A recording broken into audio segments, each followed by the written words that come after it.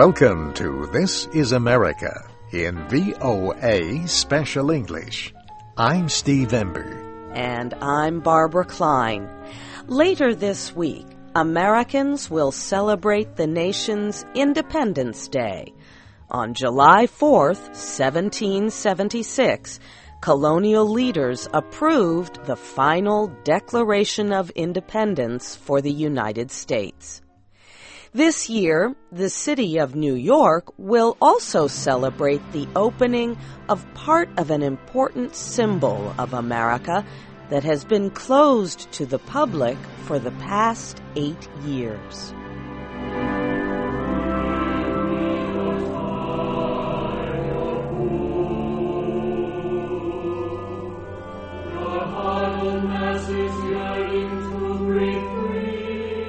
The Statue of Liberty has stood in New York Harbor for more than 100 years. It was a gift from the people of France in 1884.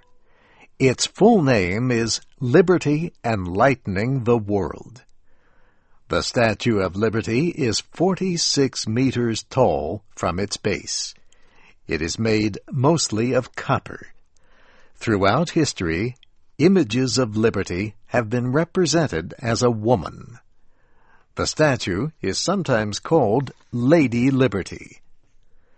The Statue of Liberty's face was created to look like the sculptor's mother. Her right arm holds a torch with a flame high in the air. Her left arm holds a tablet with the date of the Declaration of Independence, July 4th, 1776. On her head she wears a crown of 7 points. Each is meant to represent the light of freedom as it shines on the 7 seas and 7 continents of the world. 25 windows in the crown represent gemstones found on earth.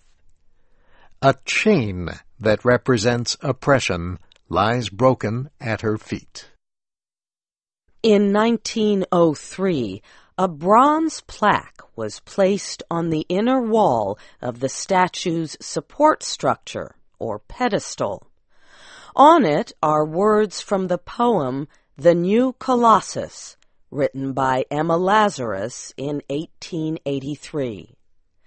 The plaque represents the statue's message of hope for people seeking freedom. These are some of its best-known words.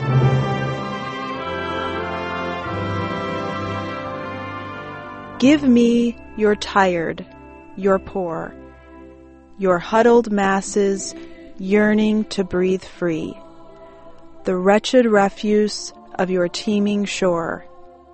Send these, the homeless, tempest-tossed, to me. I lift my lamp beside the golden door.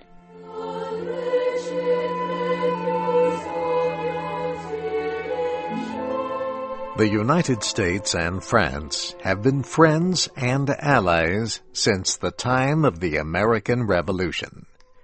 France helped the American colonial armies defeat the British. The war officially ended in 1783. A few years later, the French rebelled against their king. A French historian and political leader, Édouard-René Lefebvre de La Boulaye, had the idea for the statue. In 1865, he suggested that the French and the Americans build a monument together to celebrate freedom. Artist Frédéric Auguste Bartholdi immediately agreed to design it. In 1875, the French established an organization to raise money for Bartholdi's creation. 2 years later, an American group was formed to raise money to pay for a pedestal to support the statue. American architect Richard Morris Hunt was chosen to design this support structure. It would stand 47 meters high. In France, Bartholdi designed a very small statue. Then he built a series of larger copies. Workers created a wooden form covered with plaster for each part. Then they placed 300 pieces of copper on the forms. This copper skin was less than 3 centimeters thick. The statue also needed a structure that could hold its weight of more than 200 tons. French engineer Alexandre Gustave Eiffel created this new technology. Later, he would build the famous Eiffel Tower in Paris. Eiffel and others worked in Paris to produce a strong iron support system for the statue. The design also needed to permit the statue to move a little in strong winds. France had wanted to give the statue to the United States on the 100th anniversary of the Declaration of Independence, July 4th, 1876. But technical problems and lack of money delayed the project. France finally presented the statue to the United States in Paris in 1884. But the pedestal being built in New York was not finished. Not enough money had been given to complete the project. The publisher of the New York World newspaper came to the rescue. Joseph Pulitzer used his newspaper to urge Americans to give more money to finish the pedestal. His efforts brought in another $100,000, and the pedestal was finished. In France, workers separated the statue into 350 pieces, put them on a ship, and sent them across the ocean. The statue arrived in New York in more than 200 wooden boxes. It took workers 4 months to put together the statue on the new pedestal. President Grover Cleveland officially accepted the statue in a ceremony on October 28, 1886. He said, "We will not forget that liberty has here made her home, nor shall her chosen altar be neglected."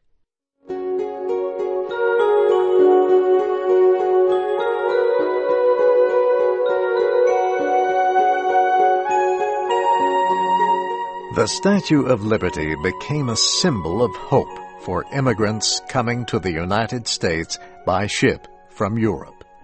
More than 12 million people passed the statue between 1892 and 1954 on their way to the Immigration Center on nearby Ellis Island. More than 40% of Americans have an ancestor who passed through Ellis Island. Through the years, millions of people continued to visit the Statue of Liberty. A trip to New York City did not seem complete without it. Still, the statue was old and becoming dangerous for visitors. In 1982, President Ronald Reagan asked businessman Lee Iacocca to lead a campaign to repair it. The Statue of Liberty Ellis Island Foundation raised about $100 million in private money to do the work. The repairs included replacing the torch and covering it with 24-karat gold. On July 4th, 1986, New York City celebrated a restored and reopened Statue of Liberty. Officials closed the Statue of Liberty following the terrorist attacks in New York on September 11, 2001. It remained closed until August 2004, When it reopened, visitors could only go onto the statue's pedestal. But the statue continued to attract visitors, more than 3 million a year. This year, on July 4th, visitors once again will be able to climb inside the statue all the way to the top. It is not an easy thing to do. More than 350 steps lead to Lady Liberty's crown. The National Park Service says it will limit the number of climbers to about 200 a day. No more than 10 people will be able to go up at one time. At that rate, officials estimate that more than 100,000 people will be able to climb to the top each year. But if you want to visit the newly opened Statue of Liberty, you must do it within the next 2 years. That is because the National Park Service plans to close it again for more repairs. Officials say the improvements could take as long as 2 years. But they say the work will make it possible to safely double the number of visitors permitted inside.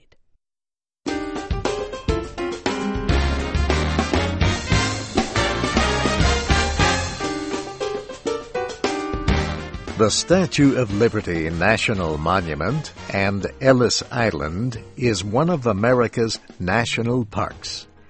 It includes both Liberty Island, where the statue stands, and nearby Ellis Island, the former Federal Immigration Processing Center.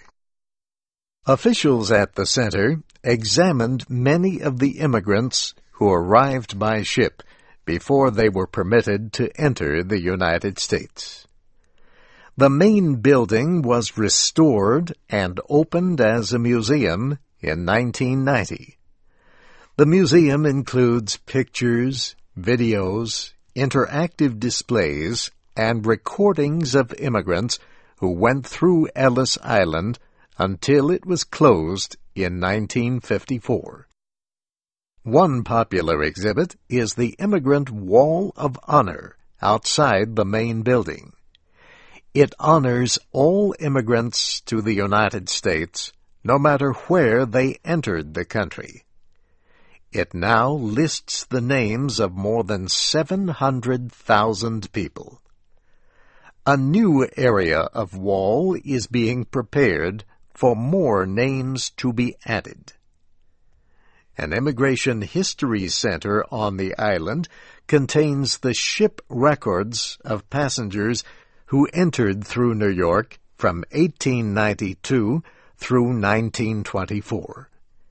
Those were the years of the great wave of European immigration, before the United States passed restrictive immigration laws.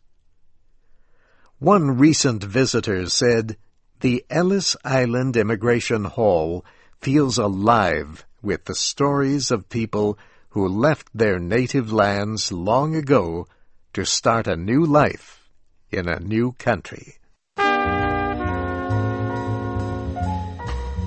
This program was written by Nancy Steinbach and produced by Katie Weaver. I'm Barbara Klein.